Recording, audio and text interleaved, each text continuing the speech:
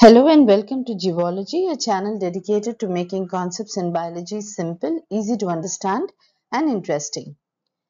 This video today is a continuation of our previous video, the Cell, the Unit of Life, which was requested by one of our viewers. In this video, we are going to see every organelle of the cells in details. Prior to that, let us quickly recollect what we studied in the previous video. So we saw the introduction to the cell, that the cell is the unit of life. It is the structural and functional unit of life.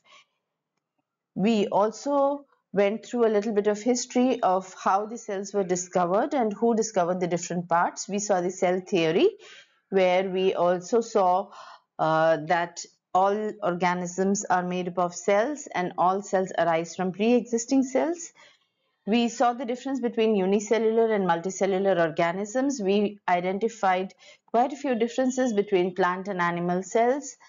We also saw certain organelles like the cell membrane, which is a semi-permeable membrane and regulates the movement of molecules across the membrane in and out of the cell. We saw the cell wall, which is made up of cellulose and provides structural support to the cell, and it's found only in the plant cell. We saw the cytoplasm is a jelly-like substance which fills up the cell and has all the organelles inside it. Then we saw the structure of the primitive cells, which are the prokaryotic cells, which do not have a nucleus but instead have a nucleoid, and where the organelles are not membrane bound and are also primitive. We saw the difference between prokaryotic and eukaryotic cell.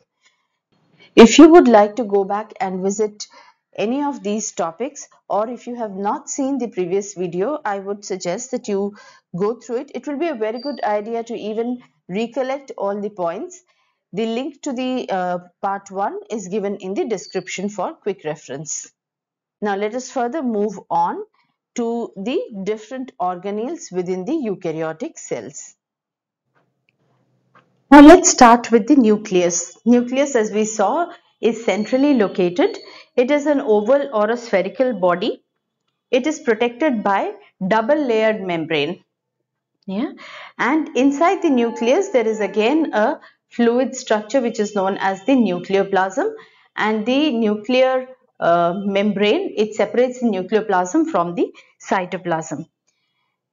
Nucleus contains again a dense structure which is known as nucleolus, and it has an entangled mass of thread-like structures which is known as the chromatin material, and it is this chromatin material which contains the genetic material, and at the time of cell division this chromatin material starts becoming thick rod-like structures which are known as the chromosome.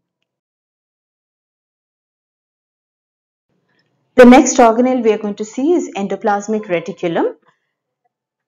Endoplasmic reticulum is an irregular network of double membrane, and it has a lumen which is fluid filled, and it is present across the cytoplasm. So this network, it helps in making a kind of a supporting framework, and hence it is also known as the skeleton of the cell. Endoplasmic reticulum is of two types, the rough ER and the smooth ER. The rough ER is called so because under the microscope it appears rough because of the presence of these dot-like structures which are the ribosomes, and the smooth ER does not have these ribosomes, and hence under the microscope they appear very smooth. So functionally, as I said, endoplasmic reticulum forms the supporting framework of the cell, and the rough endoplasmic reticulum, since it contains ribosomes, helps in protein synthesis, and these proteins could either be used for making different parts of the cells, or they may also be used as enzymes or hormones. The smooth endoplasmic reticulum secretes lipids. Now, endoplasmic reticulum being a network of membranous structure, it helps to provide an expanded surface area. So a lot of biochemical reactions can also happen on the endoplasmic reticulum. So basically 4 functions: supporting framework of the cell, rough ER helps in making proteins, smooth ER secretes lipids, and ER provides an expanded surface area for biochemical reaction. Now, what are peroxisomes? Peroxisomes are also known as microbodies, and these are also very simple membrane bound sac like structures which are found in the cell, and they also contain very powerful enzymes which are the oxidative enzymes, the oxidases and the catalases. They carry out oxidative reactions which are very important for removing toxic substances in these from the cell, and peroxisomes are very commonly found in kidney and liver cells. Let us now see Golgi apparatus. Golgi complex was discovered by Camillo Golgi, and hence the name. This Golgi apparatus is also known as dictyosomes in case of plant cells. Yeah. And Golgi apparatus consists of a set of smooth flattened sacs. These sacs are known as cisternae, and these cisternae are stacked one above the other, parallelly. Functionally, the Golgi apparatus is the secretory organ of the cell, and it helps in the formation of secretory vessels and lysosomes. So Golgi apparatus has 2 ends. One is called the cis phase and the other is called the trans phase. Cis phase is the direction through which Golgi apparatus receives its contents, and trans phase is the side through which it packages all these materials and then dispatches these packages in the form of secretory vessels or lysosomes. The inner gap of these cisternae are known as the lumen. Let us see the lysosomes. These are interesting organelles. They are also known as suicide bags. Sounds a little creepy, but yes, these are sacs or vesicle structures which contain very powerful digestive enzymes.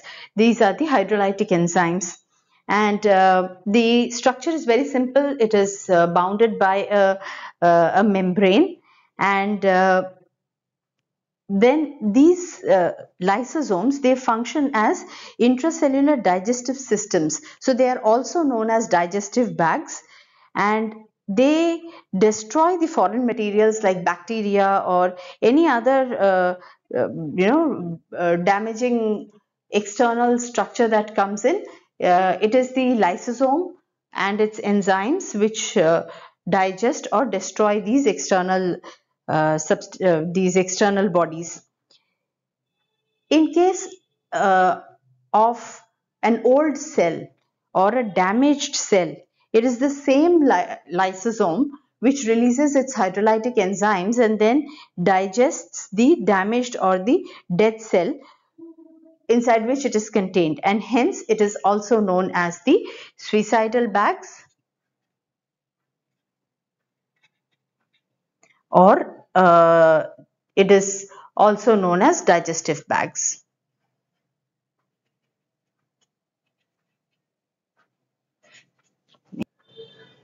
Let us now look at another very interesting organelle called the mitochondria.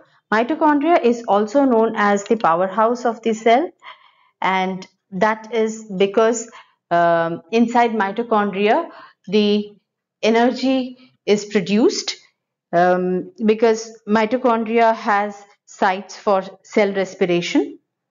I'll explain that in a bit.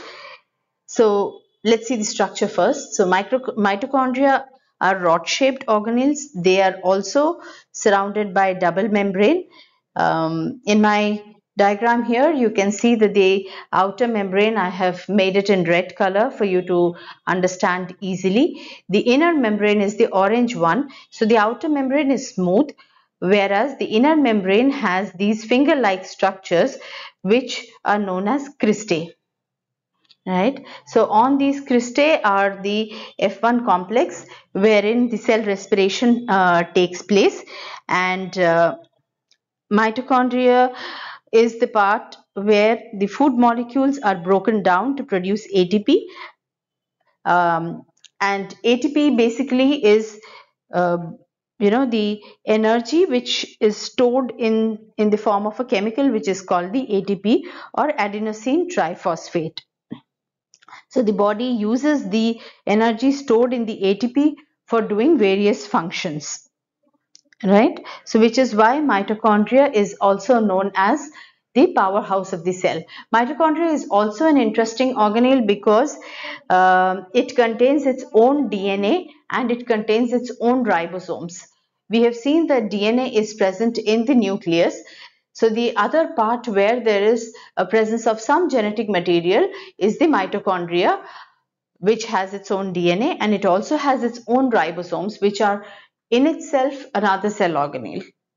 Let us now look at these big spaces in the cells which are known as the vacuoles. These are present both in plant and animal cell, but in case of animal cells, they are many in numbers and they are very small, whereas in case of plant cell, we can find one or two very big vacuoles, and these are certain clear spaces in the cytoplasm. In case of plant cells, because they are very big, they tend to push the organelles to the sides, and the vacuoles are used mainly for storage of excess water, waste materials, soluble pigments, etc. And they provide turgidity and rigidity to the plants and plant cell, and hence they generally filled with what is known as the cell sap. Let us now look at a very interesting organelle which is specific to plants, which is known as the plastids. Plastids are membrane-bound organelles and they contain pigments. So based on the type of pigment they contain, they can be either leucoplast, chromoplast or chloroplasts. Their function also depends on the type of pigment that they contain. Leucoplasts are non-pigmented plastids, and they are responsible for synthesizing and storing macromolecules like starch, lipids, proteins, and they are found very much in roots, tubers, and sometimes in seeds as well. Chromoplasts are plastids which synthesize and store pigments other than chlorophyll. So in case of fruits, flowers and roots, the vibrant color that we see is because of the pigments, the yellow, orange or red pigments in these chromoplasts. These pigments could be carotenoids, anthocyanins, and they are responsible for the red, orange or the yellow colors in case of foliage as well as in case of fruits. The third one is the chloroplast. These are again very special because chloroplasts are the most well-known types of plastids. They are responsible for photosynthesis, and photosynthesis we know is a very important process which happens only in plants, and it helps to convert sunlight into chemical energy. So it is the chloroplast which helps in photosynthesis. Yeah. So let us look at the structure of chloroplast a little more. So chloroplast is the plastid which contains chlorophyll, and chlorophyll captures the light energy. Chloroplasts also have double layered structure, the outer membrane and the inner membrane, and chloroplasts, like I said, they have an internal network of membrane bound structures which are known as the thylakoids, these ones. So thylakoids have lumen, and then the fluid which is filled inside the chloroplast is known as the stroma. So these thylakoids are stacked one above the other, and then together this stack of thylakoids is known as the granum. And between the thylakoid stacks, or between the grana, are what are known as the lamella, which connects these different granum, and it is here that the light dependent reactions or the photosynthesis takes place. With this, we come to an end of this section of the video, and stay with me for the second part, where we are going to take up question and answers as usual. If you like the contents of the video, please do like, share and subscribe to the channel. And if you have any questions or clarifications, please feel free to ask them in the comment section. See you in the next part.